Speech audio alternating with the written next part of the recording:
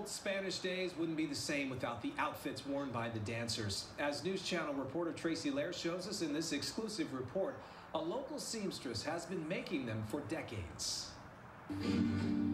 When a Fiesta Spirit dancer wears a dress made by Maria de Los Angeles, it really makes an impression, and sometimes the seamstress cries tears of joy. I cried when I saw one of the dancers. She looked adorable, and I started crying. Due to the pandemic, the seamstress couldn't watch the Spirit competition in person. Now, with restrictions eased, things will be different during Old Spanish Days events in August. Savannah Hoover was chosen as Junior Spirit.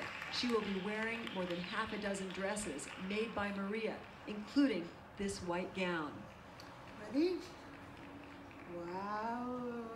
You gotta make it look nice and pretty and make the dancer able to dance. Maria considers the design a collaboration. Let me check the length. You kind of see it as like a piece of fabric at first, and then you can see the very ending when the whole dress is made, and it's really beautiful. Maria and I collaborate really well together. I do all the designs elements of it on paper, but she often, has to say, Daniela, like these sleeves aren't gonna work. Oh, I have a question here. It begins with a sketch by Savannah's dance teacher, whose brother was the only male Junior Spirit in the history of Fiesta.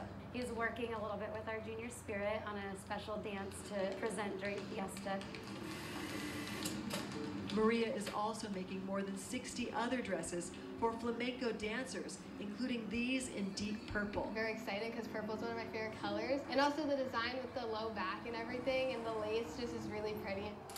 Oh my God. Working really hard. Like 18 hours every day, even with 2 helpers, because it's a lot of work. Maria also comes to the rescue during wardrobe malfunctions. I have ripped a lot of dresses before.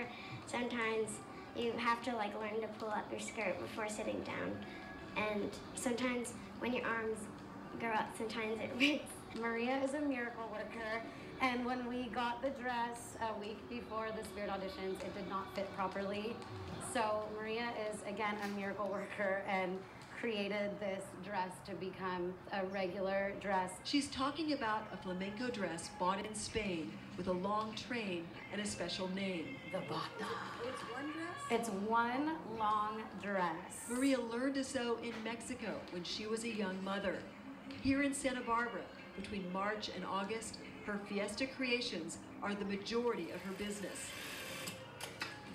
Her Santa Barbara shop feels intimate as dancers come and go for fittings year after year. One of the dancers, I've been making her dresses since she was 5 years old, and now she's 18. Dancers like to recognize her style.